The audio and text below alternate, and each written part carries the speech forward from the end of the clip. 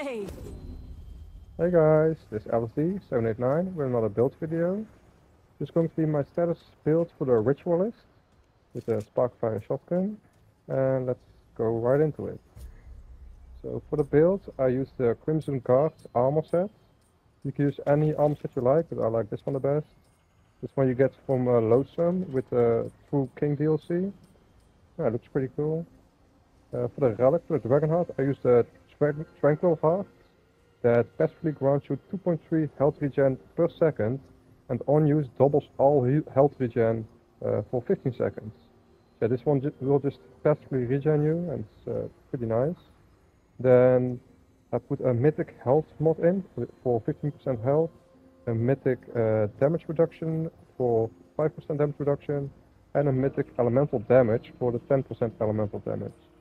So yeah, this one keeps you alive and does a bit of damage. Then for the gun, I use a Sparkfire shotgun that fires incendiary shells that apply burning, which deals 129 fire damage over 2.1 seconds. So yeah, just shooting this gun applies fire to the enemies.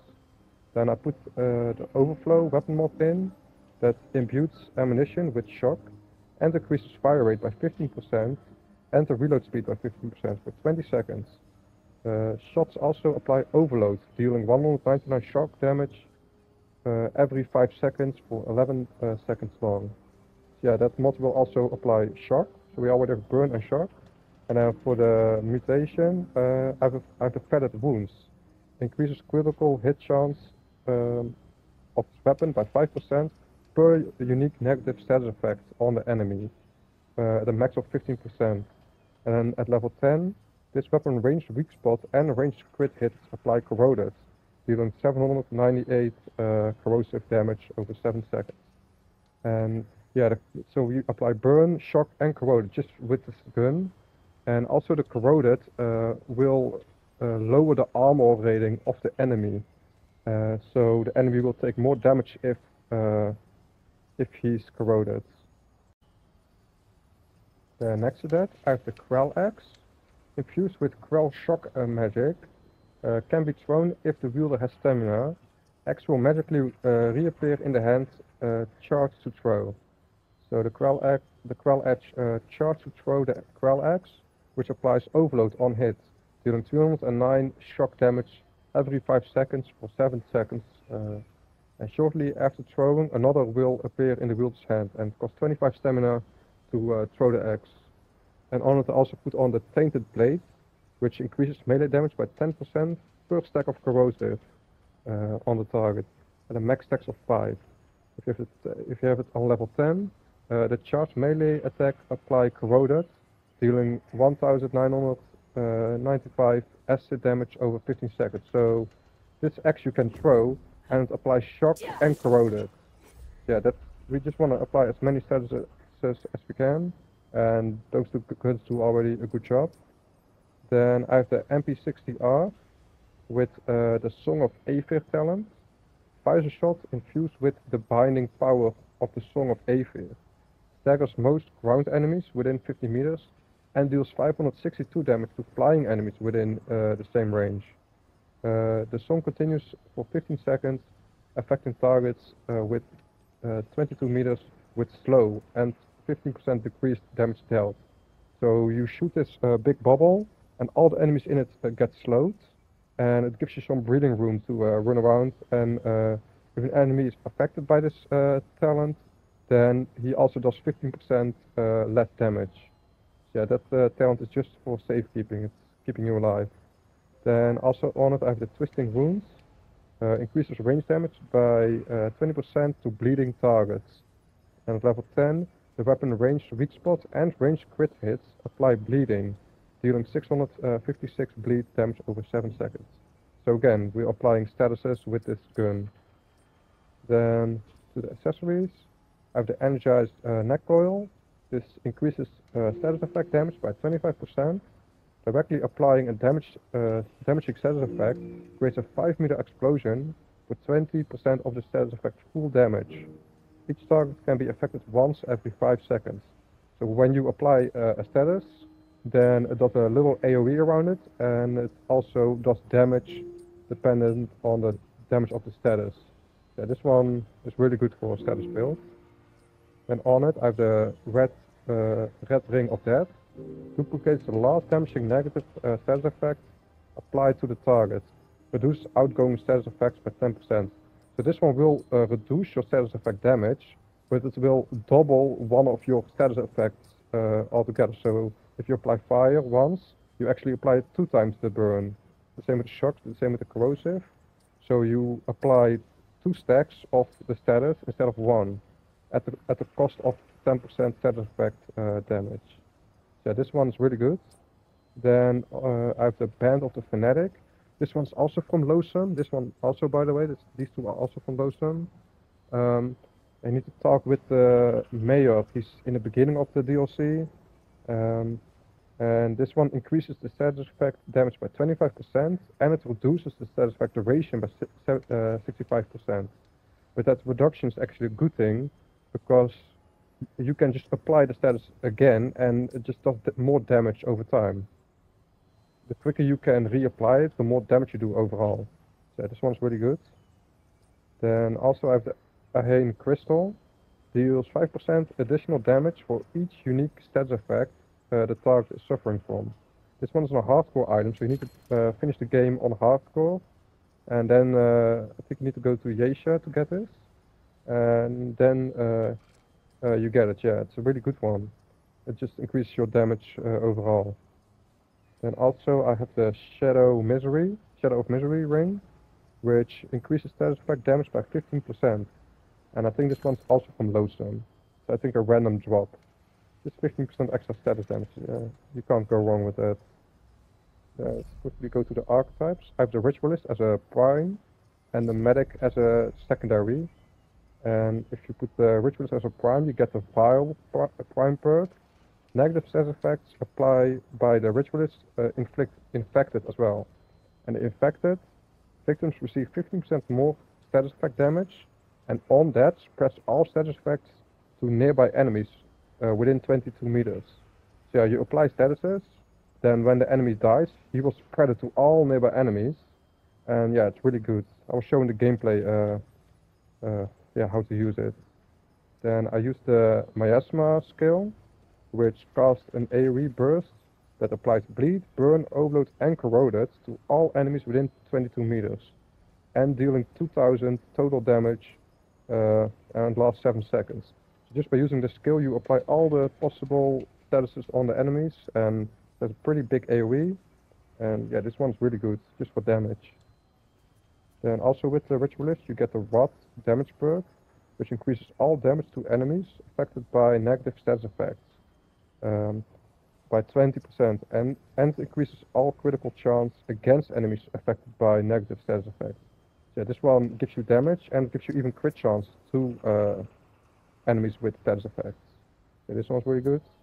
Then the theme perk is killing an entity applies Terrify to all nearby enemies within 5 meters of that killed entity for 20 seconds. And terrified enemies are more likely to drop additional ammo on that. And the terrified enemies deal 5% less damage. So this one keeps you alive, gives you ammo, it's everything you want. Yeah, this one's perfect. Also on it, you get the utility perk, reduces damage received from negative status effect by 25%, and it reduces blight build-up by 50%. So yeah, you take less damage from statuses, and the blight build-up is 50% reduced, so the blight doesn't hurt you as much, because it takes a long time before you get blighted. Yeah, this one's good. Then with the relic perk, you get on relic use, it cleans all negative status effects, and negative status effects cleaned by the purge are also applied to the enemies. So if you take a status effect, you use a Dragonheart, you get rid of the status effect, and you apply it to the enemies around you. Yeah, all these perks are really good for the Ritualist. This is just the damage path, and now we're going to the defense path with the Medic. I use the healing shield. The Medic quickly expels healing energy to shield all allies within 37 meters for 100% of their maximum health. Well shielded, allies regenerate 30% of their maximum health over the duration. So if you take a lot of damage, you can just quickly pull out your shield, you heal yourself and your allies. Yeah, this one keeps you alive a long time. This one's really good. Then for the damage perk, it grants you 25 increased damage to all and 5 crit chance. And the damage to all also includes your statuses. So yeah, this medic is giving your status build a lot of damage. It's really good. For the team perk, you get increased relic efficiency by 15% and heals nearby allies for 30% of the total healing value, increasing to 60 for any ally below 35 maximum health. So yeah, this one is good for the relic efficiency. Yeah, it's really good. Then the utility perk is increase the hits medics can take before losing grey health. So normally with the grey health, you only get it back when you don't take a hit. But with this one, you can take an extra hit to still heal the grey health. Yeah, that's really nice. Then the relic perk is increase relic speed by 20%, and relic use gains 1 stagger. So when you heal yourself or you try to revive a mate of yours, you can take a hit and you can still keep using the dragon heart. Yeah, medic is OP, it's really good. Then for the traits, I have the affliction, increases status effect duration against enemies by 100%. So yeah, this just increases the duration of the statuses. Then I have 10 points in fortification and fortify, which increases your armor effectiveness by 50%. And I have regrowth at max from the summoner. This one gives you 1.5 health regen. It's basic, yeah. Then I have only 3 points in the strong back, which lowers your weight threshold. Yeah, this one's nice. I just put 3 points in so I can go to medium weight. So I have less stamina cost, and yeah, that's why I use 3 points. Then I put 6 points in movement speed, so I can I can move about better. Yeah, it's really good. Then I have the triage, which increases the healing by 50%, because we still want to keep healing. Vigor at max for the maximum healing. I have spirit at max for the mod regen, because we need our mods to do damage. The same with the expertise, it's maximum, because we need to get our skills. I have the amplitude maximum, that increases all AoE sizes by 50%. So for this one is increased by 50%. This one is increased. You need the amplitude for the increased radius. Then I have 10 points in bark skin for the damage reduction. And then I have 10 points in siphoner for the lifesteal. And the lifesteal also works with statuses. So if you apply a status, you basically regen with the siphoner. So that are all the traits of the build. Show you a little bit of gameplay. I will show you a boss as well, but I will showcase how this works. Use an air slot. See, and it's just doing base damage. Yeah, you can use the shotgun. Apply 2 steps with your shotgun. And you can use your MP60. Create a bubble, and enemies in it do less damage to you, and the enemies get close. That's the most important part. Use dragon heart, and you can heal yourself with the shield. Yeah, it's really tanky as well, but it's mostly DPS. I will show some gameplay now. Hope you guys like the build. If any questions about the build, just write them in the comments. Yeah, LSD 789. Hi.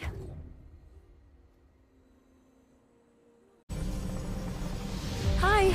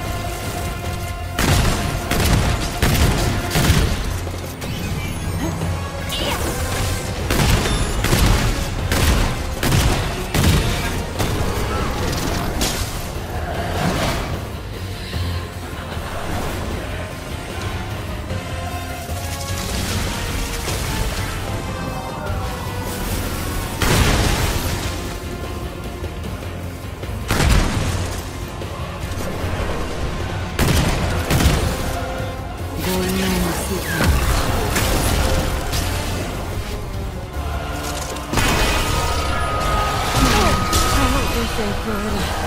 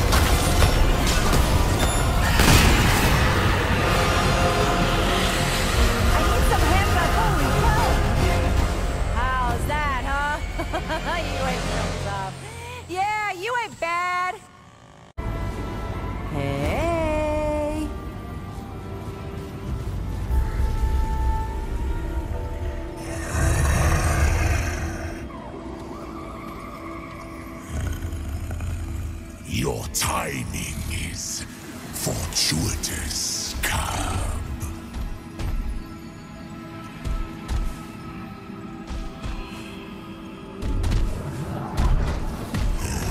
It's been long since I've seen one of your kind. But then, what is time to a god? The things I think are spread over millennia, and our time here is short. It is your thoughts which concern us. Do you think I distrust modesty? It is a veil for hunger. Let me guess. You're here on a quest. Surprise, surprise. The river's path is fluid and yet irresistible. Obstacles serve to make it grow stronger and clearer of purpose, but somehow no wiser. Walk with me, cub. I will explain. The last of your kind left me for dead. That is when they found me and offered me their enlightenment. Blind was I until they opened my eye to the lies of permanence. Oh, the feeble Empress craved craves her fruit, tries to guzzle immortality. But all things die, cub. Even gods. Theirs is mastery of death, the all that is nothing. And so I offer the choice they offered, cub. Return to the ash from which we all came, or break the yoke of balance and become eternal. But the bridge between ego and soul cannot be crossed without paying a toll.